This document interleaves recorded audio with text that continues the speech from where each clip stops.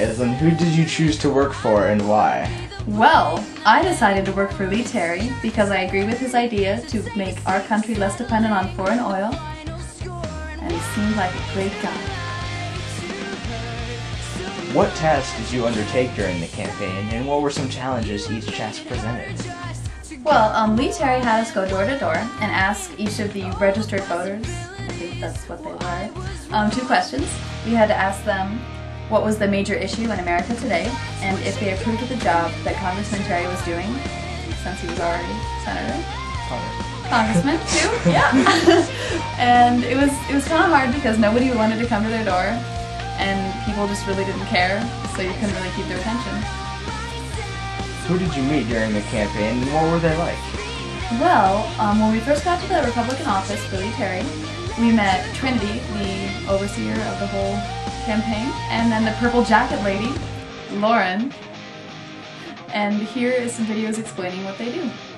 This is Trinity. How do you say it last name? Chapelier. Okay, this is Trinity Chapelier, and she's the field director for Lee Terry's campaign. What do you do exactly? I'm in charge of coalitions, which is Are they handing out the family piece? yes, please.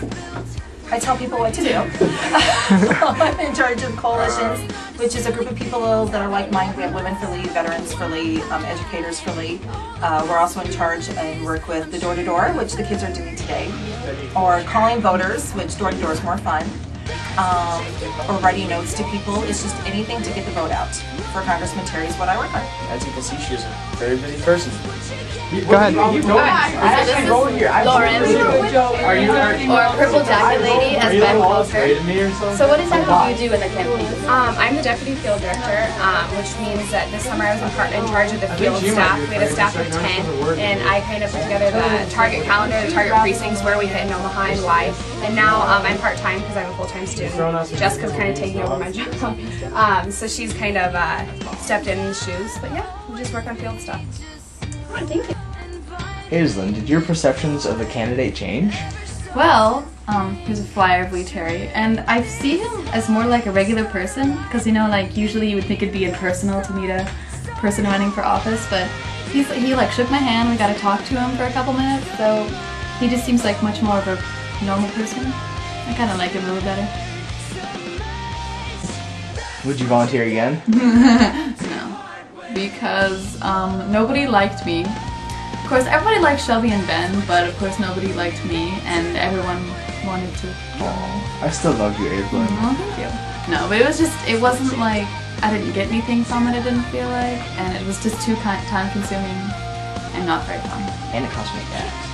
Was there anything else that you thought was interesting? Well, at the campaign office, they had bowls of mints in candy, and we got to eat them, and they were just delicious. Because it's candy.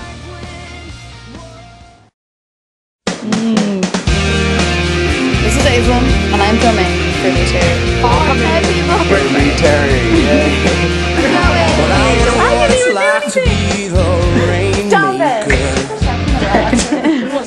I guess.